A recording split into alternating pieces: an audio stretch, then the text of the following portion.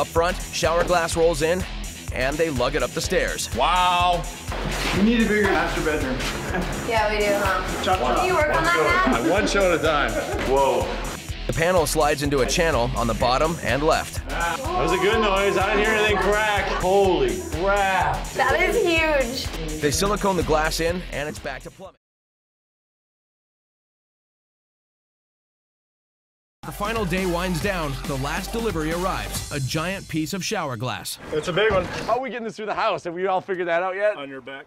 On my back. I've been carrying the rest of the show. This is great until we get to the steps.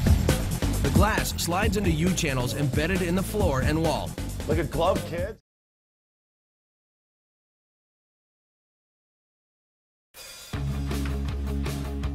It's day 3 of this bath crash. A glass partition for the shower. Little rain glass, little texture. Quarter spectrum is what this is called. Kind of has a seagrass look.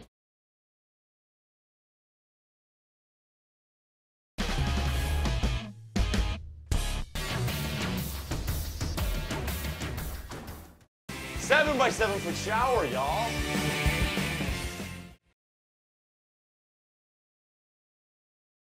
And the shower's getting glass. Yeah, come on, baby. Like a glove. Step in your husband's side for now. It's so beautiful. I love it.